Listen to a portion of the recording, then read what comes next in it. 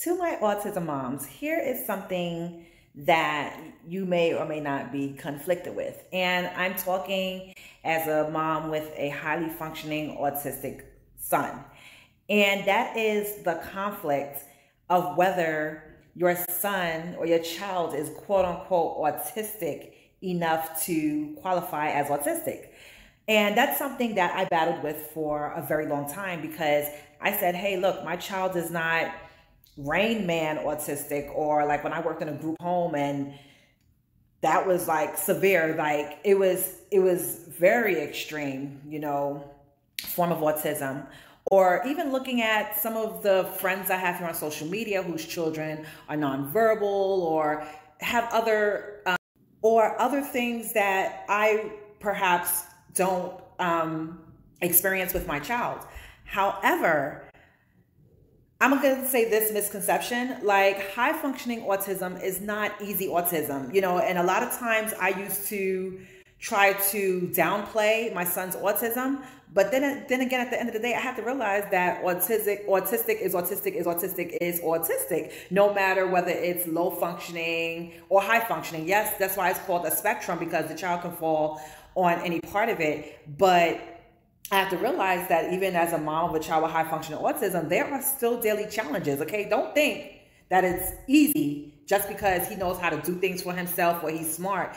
It's still an everyday challenge. And even going further, thinking about grief. And this is one of the stages that I talk about when talking about the stages of accepting and our feelings of grief. Because even though my son is considered high functioning, and like I said, it doesn't negate the fact that we don't have daily challenges.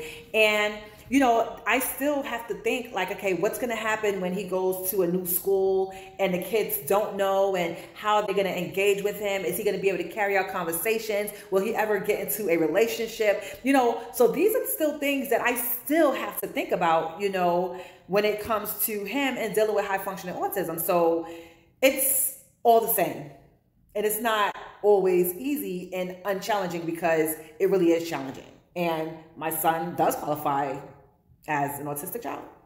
Like, I took my children to the park over the weekend, and like my 11-year-old, he was able to go out and do his own thing, playing the basketball court. But my son, he's 9, and then I have the other that's 2. But it's like I had to keep an eye on him, my 9-year-old, just as much as I had to keep my eye on my 2-year-old, because my 9-year-old, he has an unconventional way of playing. And I noticed like something he was doing, and fortunately the kids that were there at the park, they were nice about it. And it even came to the point where when my son went to the side, I said, hey, have y'all ever heard of autism? And they're like, yeah. So I'm like, that's my son. That explains the behavior. So thank you for not teasing him. And they were really nice about it. They were like, okay, it's no problem, no problem. And they were more engaging with him. But these are things that I have to go through. Or like when people's talking to him and I have to answer for him. So I just say that to say, if you are a mom of a highly functioning autistic child, don't think of yourself as any less of an autistic mom just because of, maybe the severity of other moms you see around you.